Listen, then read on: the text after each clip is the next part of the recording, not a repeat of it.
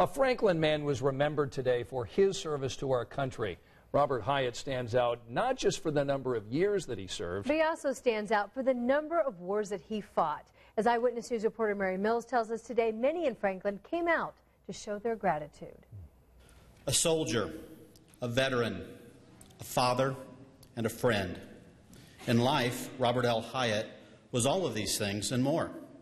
But above all, I will remember my friend as a hero. Robert Hyatt answered the call 3 times. He served in World War II, Korea, and Vietnam. A remarkable feat, something just a few Hoosiers have ever done. When a man devotes that much of his life to the freedom and democracy of our country, you've got to be able to show respect for that. And they did. More than 150 people came to Franklin Community Middle School to honor Robert, who died Christmas Eve at the age of 91. This man was willing to put his life on the line every day of service as he subjected himself to great danger. As an Army medic, Robert was wounded twice, saving the lives of other soldiers. And as a Marine in Vietnam, he successfully stopped a suicide bomber from detonating an explosive at the airfield. This saved the lives of many soldiers and many civilians. Helping people, that's why you become a medic. That's why he became a medic. He helped. He didn't care what their uniform was. He helped them.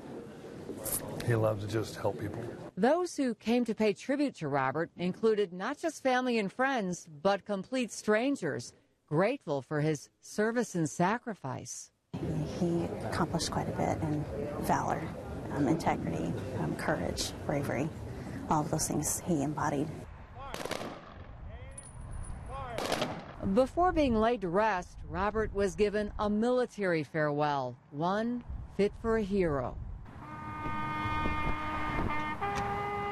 He was a man that loved his country, a man that loved his family, a man that loved his friends. He loved everybody he ever met. I don't think he had a single enemy. We're also told that in 2015, when Robert was in Washington as part of the Indy Honor Flight, he was asked how many lives he saved. We're told he paused, got teary-eyed, and said, "Not enough." Scott and Ann.